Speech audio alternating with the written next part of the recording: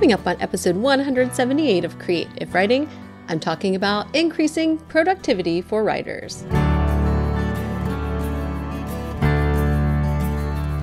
I can't go back to sleep, it's almost light. These restless thoughts have kept me up again tonight. Hello and welcome to Create If Writing. This is the podcast for you, an author who wants to sell more books without being smarmy. I'm your host, Kirsten Oliphant, and I am so thankful that you are listening, whether this is your first or 178th time to listen to the podcast. Thank you for being here and giving me your time. Even if you're listening to me on double speed, that's fantastic. I am a double speed kind of girl sometimes. Just don't try half speed because everybody sounds really drunk or drugged. And I know that you're all doing that right now. You're listening to me in half speed just to try it. So, hey guys, how you doing? I bet that sounded even more amazing at half speed. Either way, I'm glad you're here. And today we're talking about increasing productivity. And I have to tell you, I didn't want to talk about this ever. I keep having people request this, not just for the podcast, but like, can you teach me how to be productive? And I'm like, no, I really can't. I can't. I don't even want to speak to it. But it's been asked enough that I thought I would cover it, and was surprised that I sat down. I usually write the blog post that goes along with this. You can find that at createifwriting.com/178. I write the blog post first because that gets the ideas out, and then I kind of use that as an outline, and I don't read from it. I just use it as the guide as I talk. I wouldn't say so many times if I was just reading through a script. I don't like script, so that's not my thing. But as I was doing it, I found that in like a little bit over half an hour, I wrote 2,500 words on productivity. So maybe I should have talked about this earlier, but I'll explain why I'm reticent to do so. In any case, that's what we're talking about, productivity. If you want to see the show notes, might have some links to other resources in there. You can go to createifwriting.com/178. So let's talk about this and why I've avoided this topic for so long, and also why people keep asking me. If you are new to the show, you may not know much about my history, but if you've been listening for a while, you know that for basically the last 2 years, I've written a novel a month, sometimes more, but published about a novel a month, definitely written a novel a month. And that was not ever my intention. I did not have that as a goal. It sort of happened, which has changed a lot of sort of the things I think, and we'll get into that as we go. I also have 5 kids. The youngest is 3, the oldest is 11. I don't have a lot of time. I don't homeschool. People ask, that is not my calling. But I only have right now 3 of them are in school. So I have 2 at home, and they're in preschool on days like today when I record the podcast. I've also kept this podcast running for, I think, goodness gracious, maybe 5 years for coming on. And there have been some breaks here and there, which have been necessary, like in last fall. But overall, I've come back to the podcast and sometimes had weekly episodes. There was a time I was recording several podcasts a week, not just podcast episodes, but I had a different podcast that I was running. And so anyway, I'm doing a lot of things and getting a lot done. And so people do ask me how I get it done. And I've shared a few tips here and there, but overall, I've really not wanted to talk about this because I feel like the things that work for me, first of all, are kind of weird. Like we're all individuals, but like I am totally okay just going out there and saying I'm a little bit strange, and what works for me doesn't seem like stuff that might work for other people. So I'm like, what would I recommend to you? Because my methods are strange. I've also really not studied productivity. And so there are probably tons of resources out there. I'll link to some in the show notes, but there are much more qualified people who've studied this and tested things that have more things to say. But I'm going to talk today in general ways about how you can figure out what works for you and kind of the mental game of it. And that's the other aspect that made me not want to talk about it, because I'm not a very woo-woo person. I'm much more about action. And yet I'm going to give you a lot of things that have to do with your mindset and the way you're framing things. So that's why I didn't want to talk about it. And then I got really excited writing the blog post, and I'm happy to share the things that I'm sharing today. And I do hope that they will help you increase your productivity. But we have to start with a caveat. So this whole conversation about productivity, it has the potential to derail people. And in episode, 176, I talked about success stories and how people now, a lot of times in Facebook groups, will share success stories. And these can be good or bad. They can motivate you or take you to a dark place of comparativitis. And that is the same thing with productivity, because hearing someone like me say, I have 5 kids and also I'm putting out a book a month, that may make you just be like, I'm done turning off the podcast. I'm not doing anything anymore. We're out because I can't compare to that. But productivity is not about comparing to somebody else. It's not about how well you produce on a sliding scale. It's not graded on a curve with all of your peers who are doing the same thing as you. When we're talking about productivity, or at least when I'm talking about it, it's about getting the most bang for your buck, the most ROI. I love that word, the return on your investment. Productivity is about getting the best result with the least amount of wasted time, energy, and maybe even money sometimes. So I'm not encouraging you to try to up your word count to some insane goal. I'm not encouraging you to try to put out a book a month like I do. I'm not encouraging you to do any specific things other than to challenge yourself to figure out what is the best result that you can have with the least amount of wasted time, energy, and money. So I will share some personal examples and some ideas, but you are going to have to really tailor this to you, because productivity is not a one-size-fits-all thing. It really isn't. So if you can go and find some other resources with specific ideas, that's fantastic. But if those people are trying to tell you this is the way to work, this is the one way, just run screaming away. No, that's not how it works. It is individual. So as you're listening to this, you need to be thinking about what will work for you. Okay, so as we're thinking about that, that's moving us into this whole mindset for productivity. And mindset is another thing I don't like talking about. It's become one of those like catchwords, I guess, and catchphrases, and kind of along with manifestation, which I like even less, where it's like kind of that idea that you just think it and then make it happen. And I have a high school friend who's got a new manifestation business, and she has a new offering where she's talking about manifesting your husband. And I was like, I mean, good for you that this is your business, but what? So I avoid these mindset topics because I start thinking about things like that just feel very far from what I believe. However, I do talk, if you've ever heard me give a talk, or even on the Creative Writing website, I talk about reframing the conversation around things like author platform and marketing, because writers have such a hard time with this. Creatives have a really hard time with selling, and it often takes that mindset shift, the reframing. So I do talk about that, but sometimes I get a really, I kind of want to run away when we start going into the mindset area. I'm not a woo-woo person. I'm a to-do person. I want action and I want to take it now. However, I've discovered that the whole reframing idea, the mindset idea is integral. So here are a couple of examples, and some of these I have given before, and I'm sorry, but these are just the best and easiest ones. But for years, I started this podcast in 2015. I was not writing fiction. I was writing nonfiction.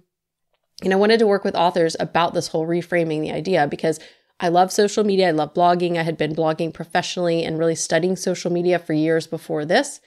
And so I wanted to kind of help authors bridge that gap. I went on lots of interviews and people would ask me, why aren't you writing novels? Because you have an MFA in fiction. And I would say definitively, I cannot write novels until my kids are all in school, all 5 of them. And that was years ago. So now I have more at home then. Now I'm still 2 years away from having all 5 kids in all day school. And yet I'm writing novels. So I had been telling myself this for years, and I was sure of it. When I tried writing novels, when I first started having kids, I had an agent, and she was sending things to New York, and then that didn't work, but they wanted more manuscripts from me and they were waiting. And I kept trying to write and make office hours and do all these things and just get a tiny window of time.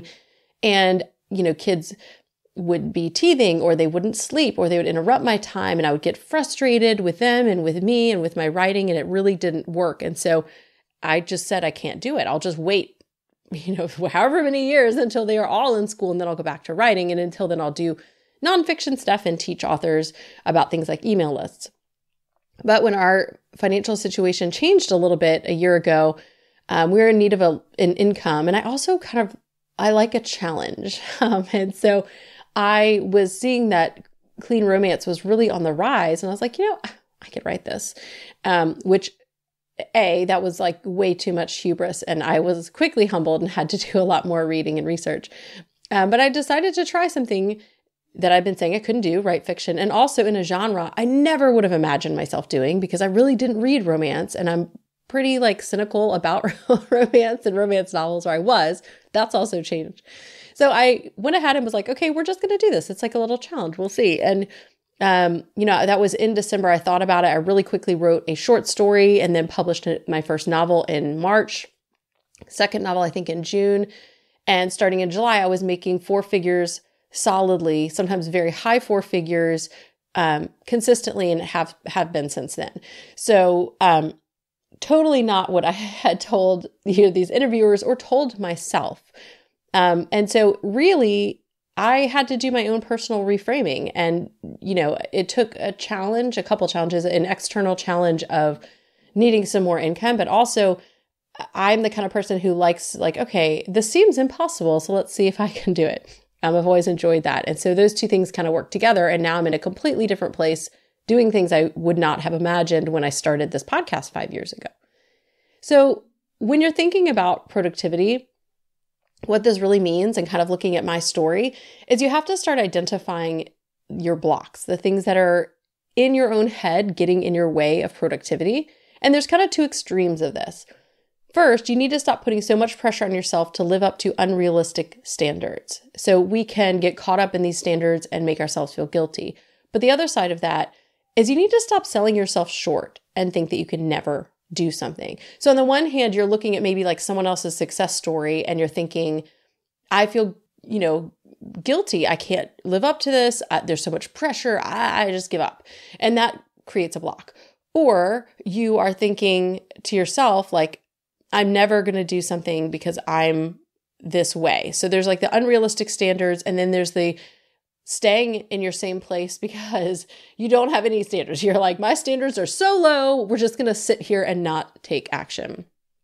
So feeling guilty, feeling pressured, feeling like you can't live up to something, it's like having a cloud hanging around your head. And as I was writing this, I thought of the example of Pigpen from the Peanuts cartoon, and how everywhere he goes, he has this cloud of dust that follows him. And so if you're, walking around with this cloud of negative dust where you're thinking that you're guilty for not doing what someone else is doing, you're not as productive, you're beating yourself down, comparing yourself to like a high level of productivity, that's just following you around. We call that stinking thinking in my house, which came from a good college friend named Jenny. It creates a negative spiral, and that gets in your way. It actually causes you to be less productive. And when we're putting limits on ourselves, on that flip side of it, when we're not looking, so on the one hand, you're looking at somebody else's huge goal. And then the other hand is you're kind of looking at yourself where you're thinking like, no, this is my tiny box I'm going to stay in. You're also missing out because you've put yourself in a tiny box. I never would have thought that I could write a 60,000 word novel almost entirely on an elliptical machine typing into my phone with my thumbs. And yet I did it. Again, it wasn't a goal. For me, sometimes goals also get in the way, and this is what I'm learning about myself. But I had a challenge. I had this idea I couldn't get out of my head, so I thought I'd start it. And I was at the gym, and I just had to do it. If I had been, letting myself get in my own way, I would have said, no, you can't write on a phone or on a piece of gym equipment. And for some people, I feel like I should have like a medical warning here, like, I am not going to be held responsible if you try to write on an elliptical and hurt yourself. I am not legally responsible. I don't know that that's legal, but it may not work for everyone. It might not have worked for me, but it did. And I never would have known if I had listened to that voice inside myself that's like, you can't write at the gym. You can't write on your phone. You shouldn't write right now. You got to wait until you're at the right spot, at the right time of day. The kids are here, or it's night, or you have a babysitter, whatever the situation was. Those are the little boxes that I had put myself in. And once I realized that I could actually do this, I still write. This week, actually, I've been writing at least 1,000 words every time I go to the gym, in addition to other writing that I'm doing during the day. So my output has increased just by letting myself do that. Plus, I'm, getting sweaty and staying in shape. It's fantastic. I think endorphins are fantastic. So I'm actually more productive. I think if I'm really focused on writing a scene, I can do about 3,000 words an hour on the elliptical machine, just in Google Docs on my phone. Again, if I had stayed in the little box where I thought I have to just sit here, I can only write on a computer, I can only write when this, mood is right, I never would have done that. So we can't compare ourselves to others and get put down by thinking they're so good and we can't do it. We also can't not ever try to have big goals and stick ourselves in a tiny box.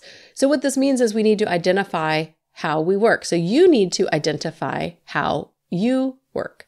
This is not identifying how well someone else works, though you can get inspiration and ideas. And again, going back to that episode 176 about the success stories, you want to be able to take something away from someone else's story, but not get caught in like the trap I just talked about with the whole guilt and pressure and feeling like you're comparing yourselves.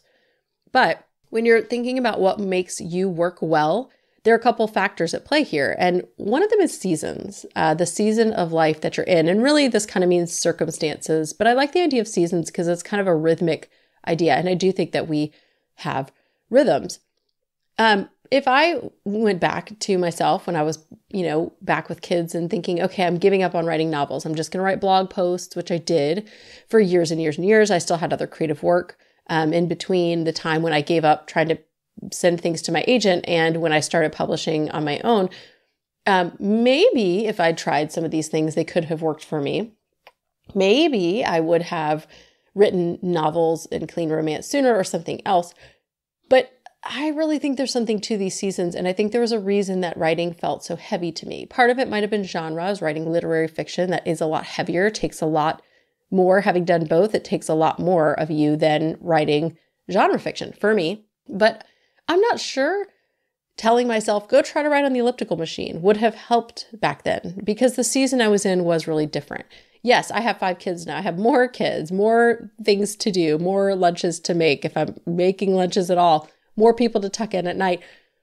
But I also have this sort of confidence that nobody's died yet. Like I've kind of got this thing. There's no coasting with parenting, but I'm also able to do a little bit more relaxed parenting. When it was my very first child, I had no idea what I was doing. I had no confidence that I could keep that baby alive, no idea what to do with the baby, constantly Googling things and asking questions. Whereas now something happens, I'm like, that happened. We'll figure it out. Everything's okay. There's a whole different feeling of confidence that I have now that impacts my mental state. My level of stress, yes, it's high. I've got 5 kids. They are wild, loud, amazing, chaotic monsters. It is not a quiet, easy house by any means. But that said, this season is a little bit easier in some ways. I have a little bit more of maybe just brain space to do this kind of writing. Yes, it's still hard. I'm limping through parenting 5 kids, but I feel like I'm in a better place to write. So even though I am saying, maybe I could have tried writing, and I did often kind of touch base with myself during those years. Okay, I said I couldn't write. Let's take a week, commit to writing time every day and see how it goes. And it kept failing. But if I had stayed in that box and not pushed myself, I never would have gotten through it and I still wouldn't be writing novels right now. Seasons matter. You need to consider the season you're in, the circumstances you're in, because you can't always change them. You don't want your season to become an excuse, but it also really is sort of the context for which you're living and the context for how much you can give at this point. So you need to ask yourself, what impact does my current season have on me and my writing? How does it shape my productivity? So you need to find that happy place that's somewhere in between using it as an excuse and not considering it at all. You have to consider it, but you can't use it as an excuse. You need to find that place in the middle and keep pushing those limits, which is something we're going to kind of end on. Every so often, you need to check in and say, okay, am I in the same season that I was in a year ago? Are the circumstances the same? What's changed? Has my mental state changed? My circumstances of having kids, I've only got more now, but my mental state has changed. So once you're thinking about your season, then you need to kind of think about your best work habits. And I feel like this is where most productivity talks center is on the ideas for productivity. So this is going to be the nitty gritty where I'm going to give you some ideas, but I'm not even giving a very exhaustive list here because I think what you can do once you've got kind of the right mental state is go out and look. There's some great books on productivity if that's your thing. I'm an action girl. I don't want a book on productivity. Maybe a blog post with a list. So that's what I've done is I've got a list for you. But when it comes to finding out your best work habits, this is back to you. It's about you. You need to know yourself. And I still feel like at 42, I'm learning about myself. And the more I learn about myself, the better I get at the things I'm trying to do. It took me, I think, till senior year of college as an English major writing constant papers to realize that I wrote better papers quicker. My productivity therein was better if I planned to finish the paper a day before it was due. If I waited till the last minute and pulled an all-nighter, I spent way more time writing. My writing was not as good. I was stressed out and didn't sleep and drank way too much Diet Mountain Dew and Twizzlers. It was not good. So once I figured that out, what I planned to do, and I think this is just a mental thing. Again, I'm kind of weird. This is how it worked for me, is the stress of the deadline approaching really made my brain kind of freeze up and seize up and not work. So if I was like, I've got a whole day left, it was really easy to finish that paper a day early. So again, weird example, but when you're finding out the things that work for you, it's very helpful and it makes you able to do more work better and waste less things. So I did ask in the Facebook group. If you're not in there, you can go to createifwriting.com/community. Just tips for productivity. And I got some really good ideas. And then I'm going to share a couple things that have really worked specifically for me in the past year or so. And, again, this is not a very long or exhaustive list. And so I'll try to link to some resources, but, just look for some other resources on specific productivity things, which I think is where most of these conversations fit. So here are some things that helped me or helped people in the group. Timers, time-activated playlists, planners and calendars, dividing up daily tasks, or sitting at the beginning of the day, making a very short list of the daily tasks. Creating daily schedules for what you'll do at what block of time. Using a to-do app. Starting the morning by looking at your day and the things that have to be done so that you know what you're doing.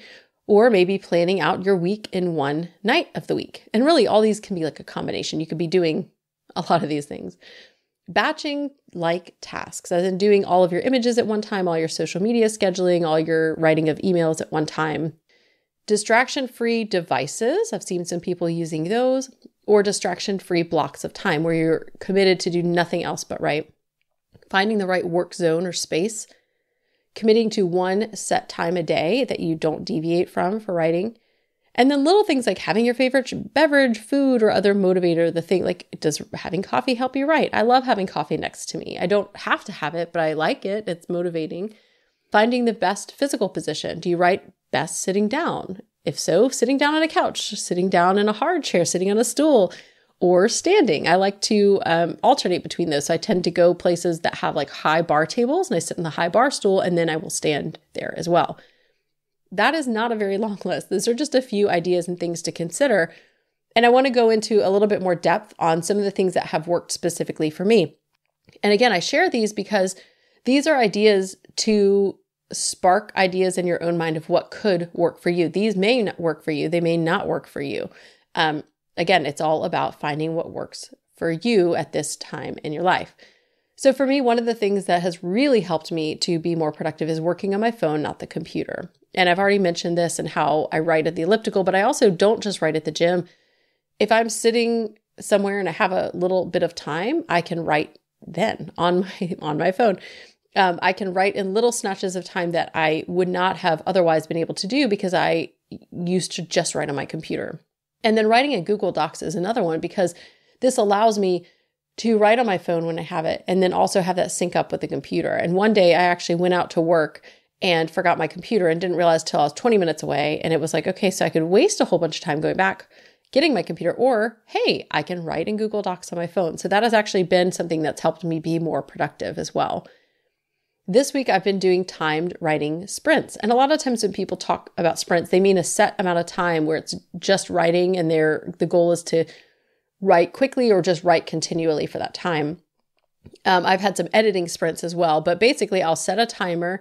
I will check my word count at the beginning and the end, which if I'm editing one time, it was like a 50 word, or another time it was like 1,500. So it can be a big change. There's some variance there, but the overall point of this for me was setting a timer for 27 minutes because that's my weird amount of time I like to use.